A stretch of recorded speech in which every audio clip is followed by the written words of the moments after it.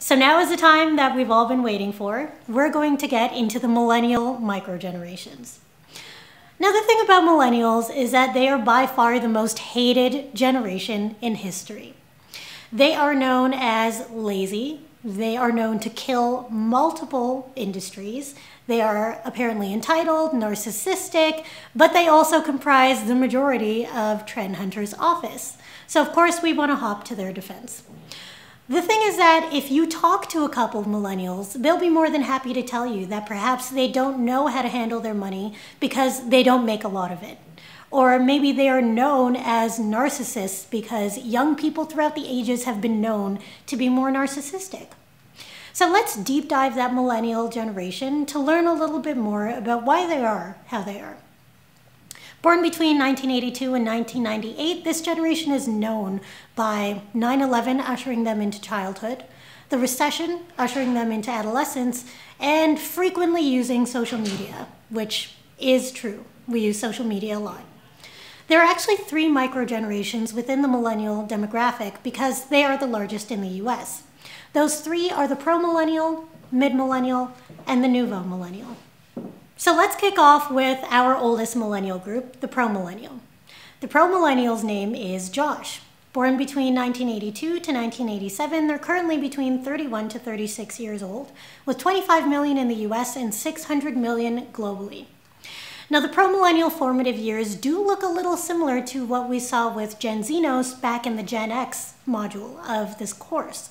They were born into a time of a sense of panic, and in fact were born with the peak divorce rates in history, which means that they were actually the last generation to be able to go outside and play without someone breathing down their neck.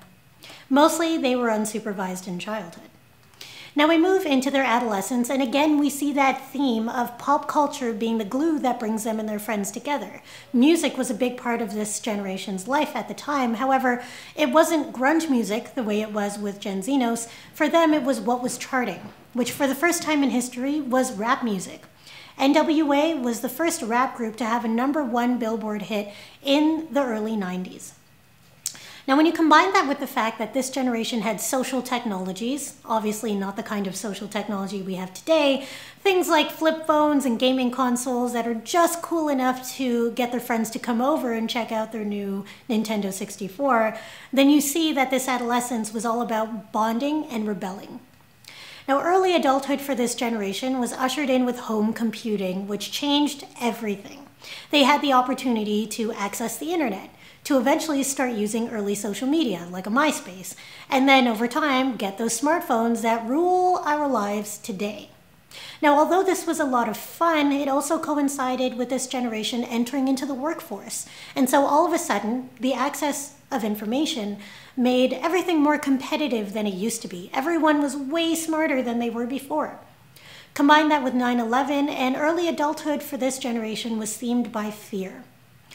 Now, the first few years of full adulthood for this generation were fortunate because although they worked through the recession, they had more time to recover from that debt than other millennial micro-generations. They also had more time to recover because they were more resourceful. I'll give them that.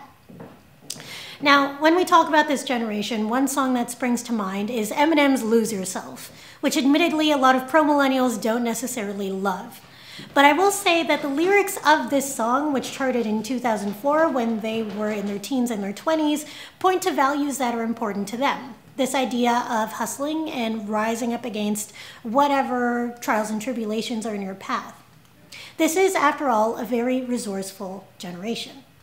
And to the point of the pro-millennial being resourceful, 50% of American millennials have a side hustle, aka a secondary stream of income. All because the pro-millennial is highly resourceful, but also very determined and actually very competitive.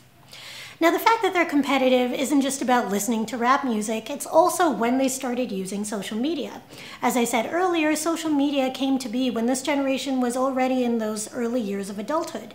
And so they actually associate using social media with the opportunity to brag about adult milestones.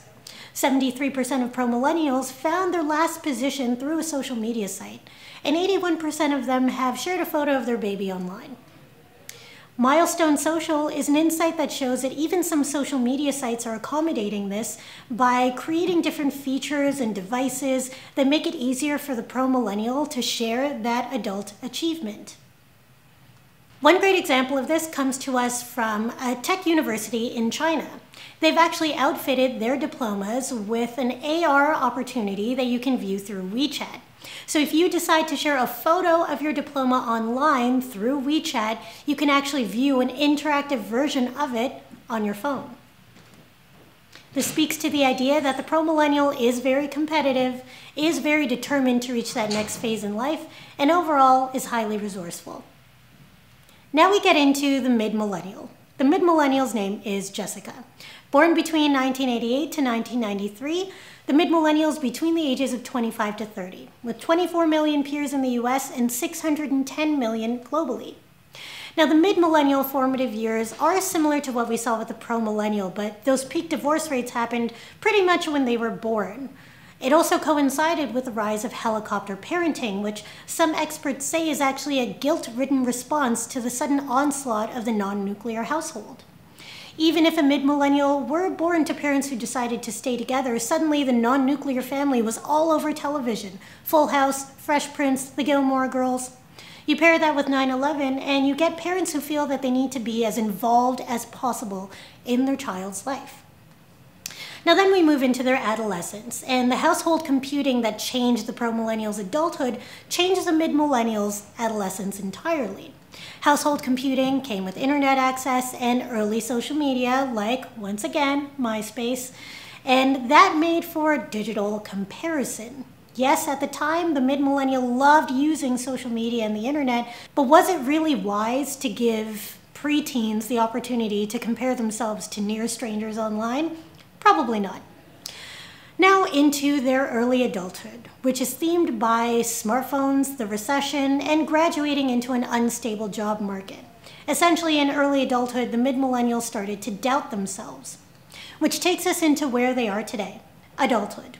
And adulthood for the mid-millennial is all about financial instability because they haven't had time to recover from the recession just yet, impersonal modes of communication because they've been using social media for so long, and delayed milestones because really a lot of them can't afford to buy houses or have kids.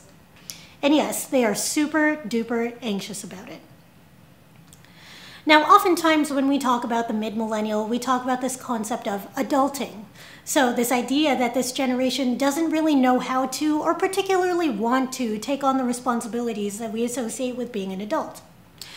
But the problem with that is that it isn't entirely their fault. It has a lot to do with the fact that that culture of comparison was introduced to them so early on when social media came to be, when they were in their teens. And that culture of comparison is unfortunately still alive and well. If you check out Instagram, you'll see photos that tell you the right way to work out, the right way to go on vacation, the right way to have a baby, to hang out with your friends, even the right way to work. And yes, that is the Trend Hunter office. Now, the American Psychology Association is quite worried about this generation. They say that millennials face more competitive environments, unrealistic expectations, and anxious and controlling helicopter parents than generations before. They've even coined a term for this generation, multidimensional perfectionism, which refers to the idea that for the mid-millennial, they don't feel successful when they get the job they've always wanted, or become engaged to someone they really love, or buy their first property. It all has to happen at once for it to truly feel like success. And it is a lot of pressure to put yourself under. And so the song for this generation is All of the Lights by Kanye West. Like all the other songs for the micro-generations, it came out in a pivotal time in their lives, in their teens and their 20s. But if you listen to this song, which won the Grammy for Best Rap Song in 2010, you can tell that the lyrics are all about familial trauma, life in the public eye, and the pressures and expectations that society places on us, for better or for worse. Now, this is something that definitely speaks to the mid-millennial. In fact, the pressures that they feel are not just societal and focused on social media, they're also financial. This generation was either in post-secondary accumulating debt when the recession hit, or just graduating to a very unstable job market. And so they haven't had a lot of time to recover. They actually have more debt than any other micro-generation within the millennial demographic. And that may be why your mid-millennial employees seem kind of disengaged. The fact of the matter is that all those industries that mid-millennials are rumored to be killing, home ownership, weddings, having kids, buying cars, are really just a result of them not being able to afford nice things or even in a lot of cases, average things. Greg Sabatier, the founder of Millennial Money, says that money has really just become a tool to make experiences in life possible because the mid-millennial no longer believes in financial stability. Now, all of that said, what that means is that today's mid-millennial is highly anxious, but also very experience-driven and just aspiring to do well in the world. Monetary mindfulness is an insight that speaks to what's important to them. It highlights different ways to combine this idea of financial goal setting with the sort of anxiety-calming feel that the mid-millennial craves. Now, a great example, and one of my favorite micro-trends of the last year, is Financial Gym. The Financial Gym is a service that actually treats being a financial advisor the way you would treat being a personal trainer, a person who needs to be there to motivate as well as educate. Overall, the mid-millennial is anxious, experience-driven, and just aspiring to something great. And now we get into the baby of the millennial demographic, the Nouveau Millennial. Matt is between the ages of 20 to 24. There are 22 million Nouveau Millennials in the US and 590 million globally. Now, the Nouveau Millennial formative years have a little bit less trauma than what we see with the mid-millennial and even the Pro Millennial. Yes, they were born to helicopter parents, but specifically, these are parents who weren't in the midst of these sort of high numbers of divorce. For them, what was tough is the fact that their parents felt like they needed to go beyond being involved and go into protecting them from all the bad things happening in the world, like the rise of the internet and, of course, 9/11.